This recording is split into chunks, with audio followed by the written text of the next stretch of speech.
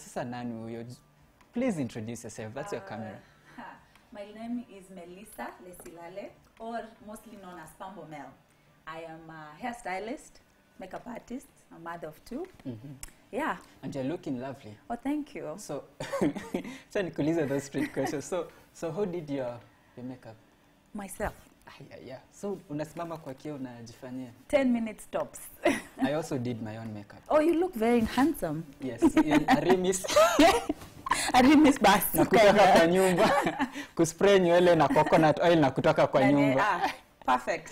Less is more. Yes. Less is more. How is it working with all these major brands?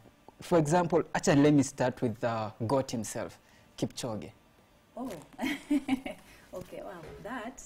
Let me say that was a plug from my very good friend Kobe. So, but it was amazing. At least I think the first time nikienda sikuwa najua naenda kutengeneza nani. And then when I get there, okay. I was like, okay, compose yourself. It's like, okay, cool. You know what? I'll continue doing what I normally do. But and he's such a humble human being. Yeah. Were you guys chatting while you were doing the makeup and everything? He's a man of very few words. Yeah. So at wise words. Yeah. Let me say that. Who among when you may work now, when you look on fun and then you're feeling, oh, there's conversation. When you look at them, they are quiet, lakini kumbe they do talk. Ni wengi actually. Sasa nimefikiria wengi. So tuanzie list ya kwanza. Number 1. Hata nimesahau ni wengi. Okay. Ni wengi. I think most of them that I interact with, they're normal people. They're normal people. Nisi watu naona. But now you just relax because they make you comfortable. Yeah, in the likes of Kina Actress, Kina, you know, Sautisol. Actually Sautisol, easy people, very friendly. You know, Kina Mkurugenzi, Kina but they're all good people. Unaona sasa you're a superstar in your field, interact na superstar hadi una feel okay, it's normal. Sisi wengine tuko guy. How? Wow. How long does it usually take, like, to do on average, like to do hair, to do the beauty, that's the makeup on a set? Kuna time unaharakishwa, kuna time you have to take your time. There's a time unachukua the previous day hadi the next day. Yes. Ina depend. Na watu set wanaitwa assistant directors a day. Wao anataka mtu wao akwe on set in 10 minutes. Wao unaona hii makeup ama hii hair yenyewe haiwezi work. So you have to meet halfway. Because there are easy hairstyles, or rather easy makeup, and there's complicated hairstyles and complicated makeup. So you also have to, now that's where you come in as a profession in your field and tell, oh, hey, I know you're doing your job, but I'm also doing my job. The realistic timelines for this is maybe 30 minutes instead of 10 minutes. So muna meet to halfway. Yeah. Tukiwa back hapo nyuma, behind the cameras, that is, we are having a conversation. You told me, saa zingine you are forced to read the whole script, or you have to read the whole script. You have to. You have to understand the characters. Yes. Sisi najua tulikuwa tunajua actor, like actor, producer, director, alafu final product ametokea kwa screen. No, watu wanaona hair is just hair. It's actually a very big addition to film. For the people who don't know, I do a lot of hair and makeup in film. Wacha niwaambie sasa pale kwa nywele. Why it's important for a hairstylist or even a makeup artist to read the whole script. Manake kuna kitu inaitwa, if you're shooting off sequence means leo nitarenga tarehe 3. If my hair looks like this na tuna repeat hii siku in the next 1 month, nafani kaika venye hii siku imekaa. So again, one month unapiganga picha unapiga picha nini. So now the hairstyle you choose for continuity purposes matter. So for you to know you have kusoma hii script ujue hii scene inarepetiwa wapi. So it's very involving. It's very involving. It's not about ati mtu amekaa unamfanyia nywele ama makeup. You have to understand the day of shoot. You have to understand kama ni asubuhi nywele ya mtu inakaje asubuhi, kama ametoka makeup yake nakaje hivyo. So it's very involving. kuna saa ushai like soma script alafu ukajipata unajua lines za character. Ile pata nasema nini, oh shit, anaslapiwa nywele nafaa iende hivi, so you have to use nywele ndefu ndo ikuwe na hiyo dramatic move. Yeah, so you know the script actually. I can hear the accent. Naisikia. I can hear the accent. Where's the accent from? Jamani, mimi mamangu ni Pokomo, Tana River, babangu ni Mtaveta, Coast. So I'm a coastal Bantu. Coastarian. So ukinipeleka kule kwa Kiswahili, naenda Kiswahili cha kwetu very fast. Nasikia tena switch. Changu kitaanza kunisikitisha. So ndaanza kuwa na matamshi ya lugha. Alikuwa ananiambia Pokomos are actually less in the country. So if you meet a fellow Pokomo, which she has, yes, apparently in this ako pale nyuma ya kamera. Ako. And she was like, oh, yani najua Pokomo akutana na Pokomo mwingine, that's very good luck, because we are very few. Yes, we are very few. Lakini sisi wa Masai tuko kila mahali. Hata anajua umeshangaa nikikwambia Masai wa Mtwapa, tunajua Mtwapa. All right. When did you begin your career as a makeup artist and a hair stylist? So mimi wale students ilikuwa nasonga nyasi pale primary school, nikitega watu ngipa punishment. From class 6. Umejua kenikuwa atakuuliza. From class 6. So nilizaliwa tu na kujua kusonga nini na nini. And then I opened the salon when I was 21 years old. And till now it's still there. Alafu professionally in terms of film, I've been in this is I think 7th year. Yeah. 6, 7, yeah. 6, 7 years. What are some of the challenges? Like, Sijaski mentioned if you learned it through like a school. I mean, you say that it came naturally. Yeah. What are some of the challenges like will you experience, and how did you come up being noticed to a point that you're working with all these superstars and celebrities? First of all, wacha niseme ni Mungu. It's purely God's favor. I operate in God's favor. And then secondly, if you want more in life, you need to put in the work. So I wanted to learn these things, so I pushed myself. So I'm like, okay, najua nywele. So inamaanisha anything insane in regards to hair, it's something I can learn, and it's something I can research and know about. If it's makeup, it's because I have the passion for it. When you have passion for something and you go for it, you're in line with your purpose in life. So me, I knew my purpose in life maybe earlier. So I just focused on my purpose in life. And I think hiyo ndo nikafungua milango with the help of God, of course. But some of the challenges was getting in the industry, and then you don't know a lot of things. There's so many vitu, as in words inatumika as a productions. Pan. Aujui, wewe waingia tu aujui nini. Some of the time you used to mess up, like you're not supposed to be on set at this time. Kuna kitu inaitwa blocking, you're supposed to be there. So learning, it was challenging because, you know, sometimes you don't get gracious people who teach you into by the fanya hivi. You know, sometimes we are our own competitors, because unaenda mahali, you think, this is a place, but kuna mtu mwingine anaona, unaweza kuja chukue job yangu, vitu kama hiyo. But I keep saying, when you're focused on your goal, that's it. Na ukiwa na roho safi, Mungu hawezi kukuni. God will just lift you up as you go. Yeah. Breakthrough moment yako ilikuwa gani? Wow. I'm sure kuna that moment you were like, yes. Let me actually do a shout out to the African director, Mr. Tosh Kitonga, because he was shooting a film, and then to me nilikuwa salon, nilikuwa tu salon, sikuwa najua anything ya film. So nasonga, and then they needed a hairstylist wakuja kushikilie one night. And nilipoenda day one, nikamaliza, and I was making kina Nick Mutuma, Brenda Rimu, then in 2018. So one nimepelekwa mali, ni maceleb tu.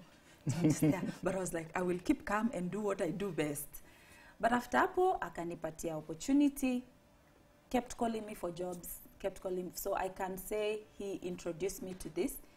Alongside, I have to mention Lois, and alongside Umija. Yeah, so wananijujua nikisema hivyo. Yeah. Shout out to them actually. Shout out to them. Umetaja wengine pia na wajua on a personal level. So yeah, shout out to them and thank you for giving her the breakthrough that she needed. Yeah. So before I even tell you what we were discussing in today's show, where can people get you on social media, and if people need your services, how can they get them? So I have yes. So I have a salon at Pambo Mel Studio. It's at Mudidi Road, Westlands. I have an online shop for accessories with Pambo Mel, where I ship accessories for all hair, like anything hair, and also I create accessories. And yeah, and now my personal page, Pambo Mel Studio, where I am a model, so cast, so I do a lot. So you'll find all that at Pambo Mel, and then Pambo Mel Studio, and then accessorize with Pambo Mel.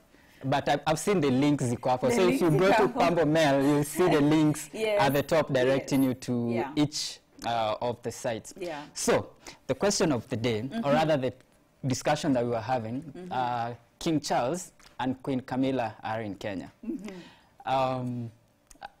Ajua nilikuwa nimekupatia leakage kidogo. But what's your opinion, or what do you think so far about their tour? But I want to focus specifically on how they appear, like their fashion sense and their hairstyles and the way they were dressed. What do you think about them? Did they bring the royalty feel? For the Queen, I think she looked royalty. Hiyo hairstyle yake, it's very, inanipatia Princess Diana, inanipatia like ako tu ukimwona tu unajua huyu tu ni royalty. Ni royalty. It's her makeup that is very subtle. I love it for her age. Actually, it's age appropriate. And the hair, I also feel like it's just on point. It's on point. I'm not saying this because they're the Queen, but yeah. No, but you have a point. It does look like royalty. Yes, it does look like royalty. How about our First Lady? Oh, style yake ya kunyoa. I find it very, affordable one. She has to focus on the important issues of the country. So yeah, and then short hair makes you like look younger, like cuts down some years. So I feel like it's, and then akona kichwa ya kunyoa. Unajua kuna mtu ananyoa but hana kichwa ya kunyoa. Yeye akona kichwa ya kunyoa. Yes. So she's rocking the short hair. Yeah. All right. Now, what's the hairstyle lenye ushaiangalia? Si lazima utaje ya mtu. Alafu kwa zile za guy. What?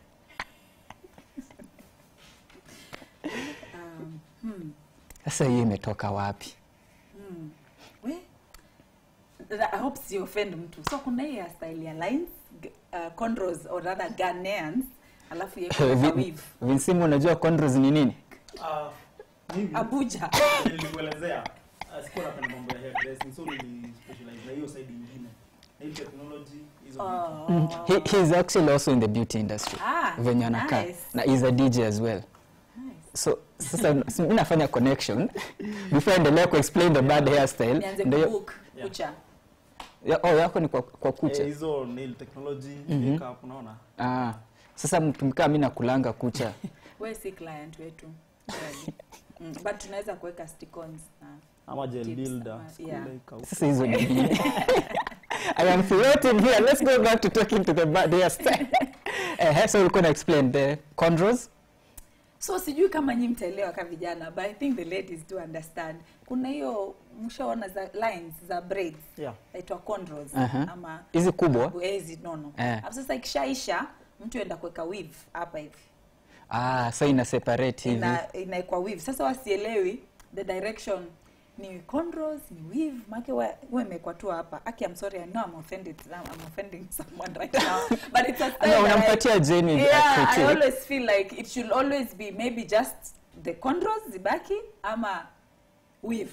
Choose one direction. We cannot, when you mix all of them, they just afu uzi inaonekana hapo. So every time I see it, I'm like, okay.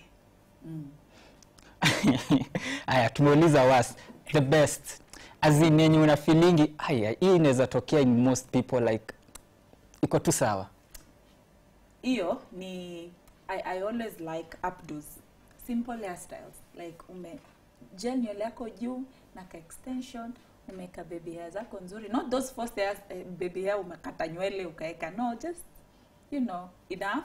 I find that style working with so many people because it's very, I believe in less is more. Less is more. Yeah, less is more. Do you know why I have dreadlocks? Why?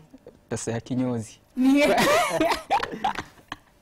Kuna watu unaendaga kinyozi how many times? Mimi after 2 weeks naenda kinyozi. Unaona? Alright, hata yako ni afadhali 2 weeks. You're not supporting the Kenyan economy right now. No, I'm supporting. By the way, hata ukiangalia cost pia watu wa dread. Tunaenda salon, but not as often as someone goes to. How many times though? Okay, mine, well, I was told that mine don't need to go like sijui weekly ama nini. Yes, Naweza enda monthly. Nikipitisha 2 months baada iko sawa, itashikwa itarudi. Sasa watu ilikuwa sisi tupate rent ya salon wapi? Sasa tumesema kuna kucha. Kuna kucha sasa. Do you, when you're working with male clients, what do you do with their hair sasa? Most of the time tofauti wanakuja for plating. I think our salon is mostly known na kusonga na styling. Yeah, because also people are shy from relaxing their hair, so guys are going very natural, like more natural hairstyles. So natural hairstyles ni hizo styling, kusonga nywele. So most of our clients like plating. Unaweza plate? Ushaikuwa na nywele zaidi hapo? Not really. Unajua kuna venye pia sasa unaona venye wewe huko, hiyo ni brand yako, unapata? So mimi naonanga kuna time nishaifupisha kabisa. Alafu sasa nakwambia you don't look like yourself. Yeah, true. Enda urudi venye tumekuzoea. Unajua kuna hiyo. Right. Venye nilianza kuweka ndevu alafu nikaanza kuambia nilipatiwa majina Jesus, Moses. Watu wanaanza kuniita sasa, unajua AKA yake ni wise one. Sasa wise one ilirudi kwangu, lakini kinyo anaanza kuambia kababa unakaa mtoto. Exactly. Yeah. As we wind up, what can you tell people who are looking up to join the industry, either in beauty, either being a hairstylist, in makeup as well? As long as you have a passion for it, go for it. Like even me najeka hapa kwanza naji-announce. If you feel like you can do, just reach out to me in my DMs. I think most people do that. And as long as God allows me to have an opportunity, I always call any person who has DM'd me. I think I'd always do that. As long as you also do a good job. Because watu wanaona tu ni kwenda na kufanya. You need to exhume professionalism. You need to exhume excellence. So you need to perfect your skill. And even if it's not perfect, just when it DM too, we will work through it if you want to join this industry. But also anyone who you know who can mentor you or can teach you some of the things. We all learn from people. You always go there. I keep saying hair is not at even watu wasema, you just address and then it's perceived mediocre. Actually growing up, hairstyling is perceived mediocre. It looked more ati ukusoma ama ulifail whatever. Ama ulifail exams. That's why right now I am a living testimony that it is actually a career that you can focus on, and it puts food on my table, and it has opened doors for me that I didn't imagine I would. So yeah, if you have a passion in hair, if you have a passion in makeup, follow it, connect yourself with the right people, and that's it. Yeah. Umesema watu wa DM, but others are wondering tuna DM happy. At Pambo_Mel. Yes. Yeah. Umesikia Pambo_Mel. Yes. All right. Thank you so much for coming. Thank you for having just to mention, my sister is also in the same industry. Na huwa na float too. Okay. Ningianga nyumba yake inakaa tu salon, imejazwa accessories every single place. Nice. Yeah, thank you so much for coming. Thank you so much for having me. I hope you have inspired people out so there. Too. Yes, so Kihitaji services, umesikia mnaenda wapi? At Pambo_Mel_studio. Just to interrupt. Yes. Unaweza spell hiyo jina kindly? Pambo. P-A-M-B-O_MEL. Pambo, yani urembo, upambo, upambe. So Pambo_Mel. Tambua Kiswahili. Unajua mimi naielewa na Kizungu jaribu. Ni Kiswahili tu. All right. Thank you so much for tuning in. We are going to go on a small break, musical break. But when we come back, we also have amazing guests joining us. I'm going to scratch.